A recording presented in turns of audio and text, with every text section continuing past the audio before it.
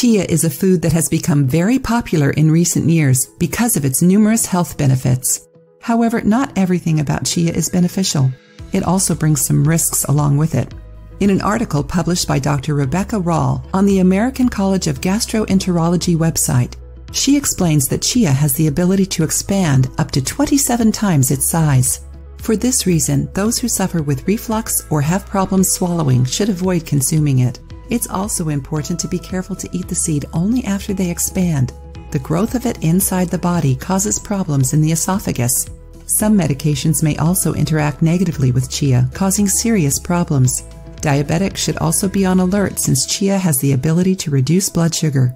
After hearing these tips, don't think that chia is a bad food. It's quite the opposite. Knowing its risks and how it interacts with your body, you can eat it correctly and take advantage of its benefits.